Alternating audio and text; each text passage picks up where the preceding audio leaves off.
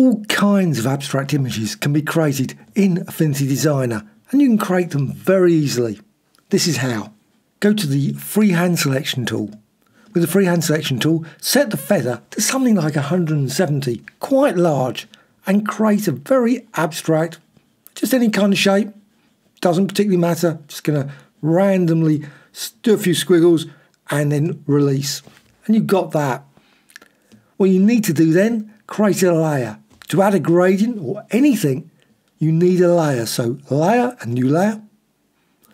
Then I'm just going to go to the gradient tool. I'm going to apply a gradient, and you can see a gradient straight away. You get this lovely blurry effect. You create some very interesting smudges and oddball designs just by doing that. But you'll notice another thing that happens, which is very odd, is that when you apply it, you can apply it multiple times, but there's a legacy. Something when you apply a gradient normally, the previous gradient goes. But this time, what you can do, just go here to swatches, and you can add all kinds of colours, but you've still got the legacy of the previous one added. So you can see there. And you can do that, of course, multiple times, and you can see this ghostly effect. Very odd. And I'm just going to go with a gradient, something like that. You've got this lovely smudge design.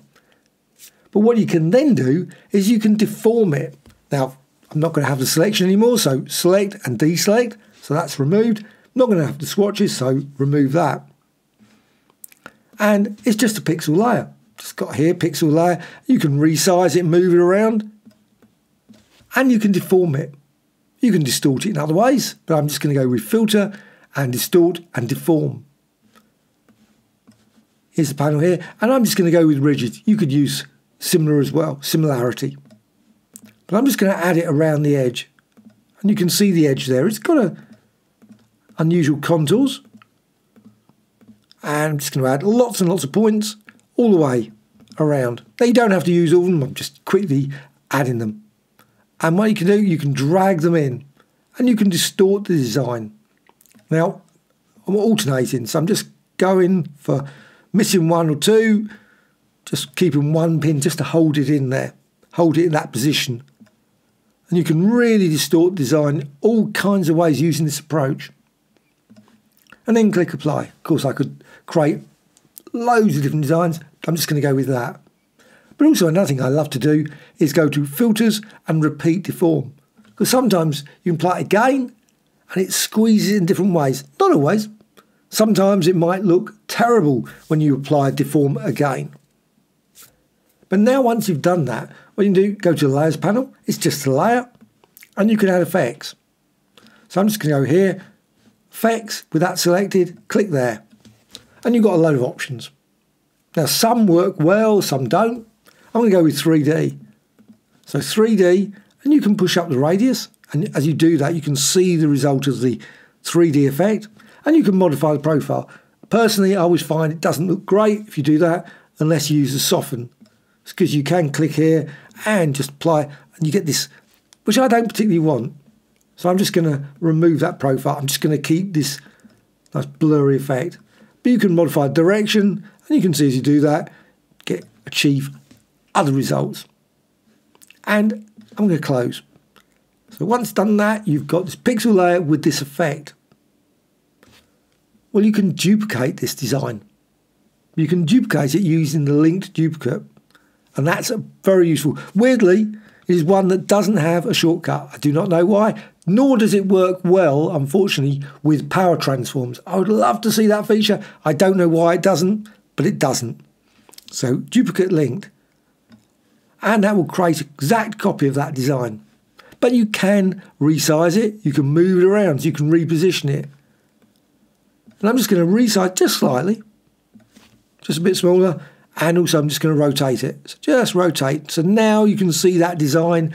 It's just moved at a certain angle, just and a bit smaller. Again, if there was power transforms, it would be a lot easier. But you can also see over here, linked. And you can go to layer, and again, duplicate linked. Again, you could set up a shortcut. Makes it easier, of course. Resize again, reposition it, and rotate. Just slightly, just smaller, but you can see the result of that just just turning around, and you can create 20 or 30 of these. Obviously, I'm not going to do that for the purposes of this video, but duplicate linked, and again, that one smaller, and resize it, rotate it, all those sort of things. You don't have to do that. You can just rotate it or just resize it, up to you. And you can create different, just to see what you, that's it. So once you've got that, you can group them if you want. So you can go select all of these, right click, and you can group. And then you can move it around easily. Also, if you go up here, auto select, and go for groups. So you can just move the group around. So just reposition it, because you might want it sort of in the centre. Because sometimes some of the tools you use, you might find they get cut off at the edge. But now what you can do is you can apply another, you can go for deform again. And that deform effect, but you can also go for another one that's really useful. Once you've created this design, filters, distort, and mirror. And now you can see you've got this mirror effect. Now, straight away, this has all been turned into a pixel layer, which I didn't want. So what you need to do is go there. Not much good clicking the group. That's what happens. Apply the filter. As soon as you do that, it just turns into a pixel. To keep it duplicate linked, you need to select the actual layer that's got the duplicate linked. Slightly odd feature, but that's the way it works. So there, that's selected. Now I can go to filter, distort, and mirror. And now you can see you get this lovely option here for 2, 3. And you can see it's just changed it. But you can move the origin point. So you can now I could push it further up. But unfortunately, when you're recording a tutorial, that actually suddenly it starts to have a bit of an impact on your machine.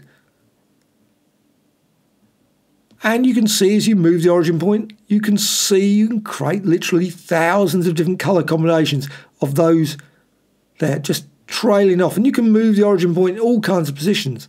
Also, you can go here, input, go to the input, and you can move it around. Now it's constrained, but if you hold down the Alt or Option key on the keyboard, you can actually move it around and it will not be constrained. Obviously, you can enter a value as well. Just simply enter a value. Now, certain range, you won't see anything, but you can come back and you can see there you've got that design. And again, you can continue to move it around and reposition it and literally create infinite amount of designs. And you can always, of course, once you've applied it, you can always go apply a deform.